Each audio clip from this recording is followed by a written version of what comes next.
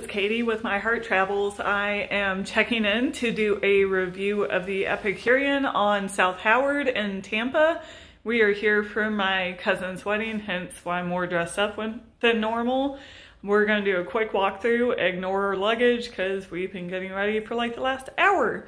So let's do this. The entryway is nice and big.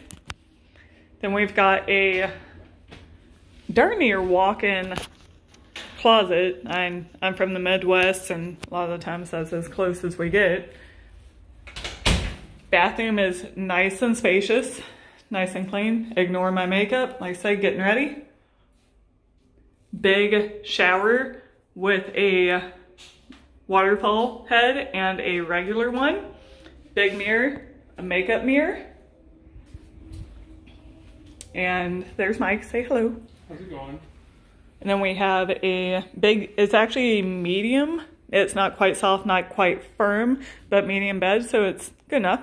And that's pretty average for a hotel. The decorations are pretty nice, pretty fancy. I mean, it's a Marriott Bonvoy. You have a fridge that you can store actually your own food. We have some leftover food in there.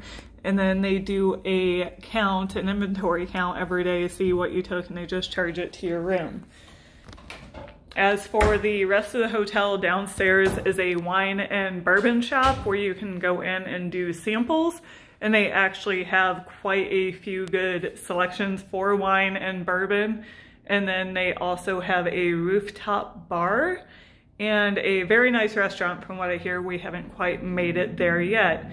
But I would definitely recommend this. Hit me up in the comments if you guys have any questions.